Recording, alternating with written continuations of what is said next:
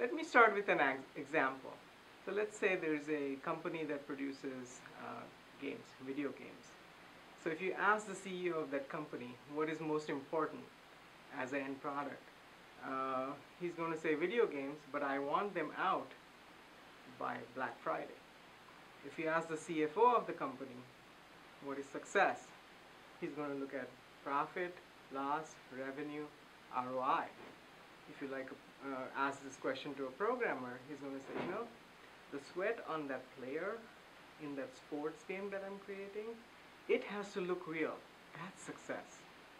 When all these things come together, management decisions, system decisions, product decisions, that's success. That's MIS.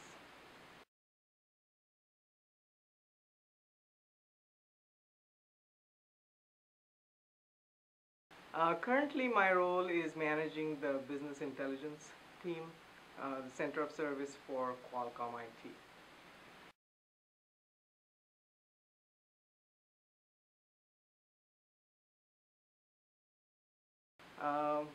I started as a developer way back a long time ago, and then kind of graduated into project management, and then as a resource manager.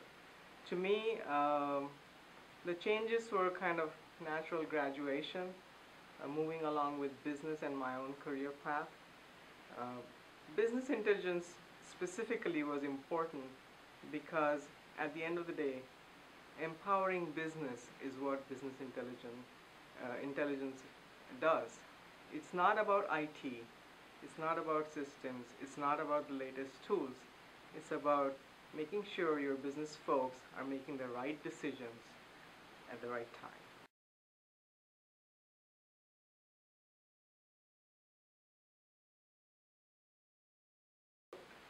If I look at what I may need as just an individual in the future, I want somebody to know what my needs are, like a concierge, that kind of service, right?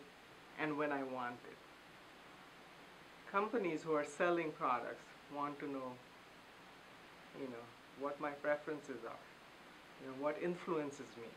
So again, predicting, modeling, influencing, and again, beyond just consumer products, where you are improving a population health, where you are having companies expand globally and sell products, where you are actually bringing people closer together with mobile solutions. That's where I see all this going. The dance that we have to do here is, between convenience and privacy, between profits and doing the right thing.